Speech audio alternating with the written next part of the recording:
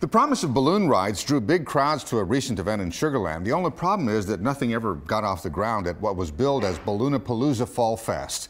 Good evening, I'm Bill Baessa. And I'm Lauren Freeman. Fans were super excited, but their bubble soon burst when they found out the balloons could not take off because of the wind. Several people reached out to us and say that they want their money refunded. Channel 2's Andy Sirota is live tonight in Sugar Land with some answers about this. Andy? Hi, Lauren. The concerns leveled by those ticket holders really taking on a life of their own on social media. So Balloonapalooza is a festival that goes on tour. They go from city to city. And this past weekend, they were here on this grassy field right next to Constellation Field.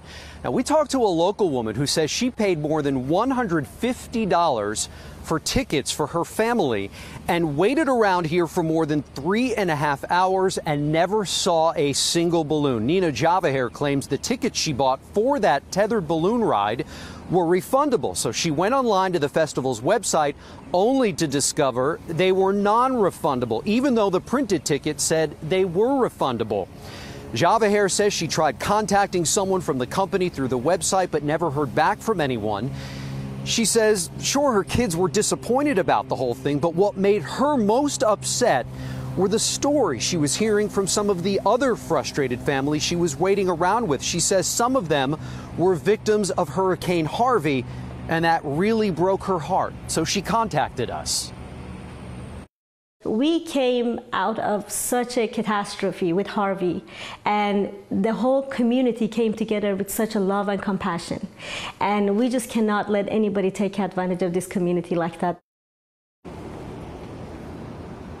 So late this afternoon, I spoke with a representative from the Balloonapalooza tour. He says he feels terrible about not being able to fly this past weekend and says they tried flying with some of the smaller balloons, but they were unable to hold them down. So as a result, he told me he's keeping his folks here in town and says he sent an email blast to ticket holders that he's working on trying to secure another location. It may not be this particular location here in Sugar Land, but he's doing his best right now, he says, to honor those tickets. Reporting live tonight in Sugar Land, Andy Sirota, KPRC, Channel 2 News.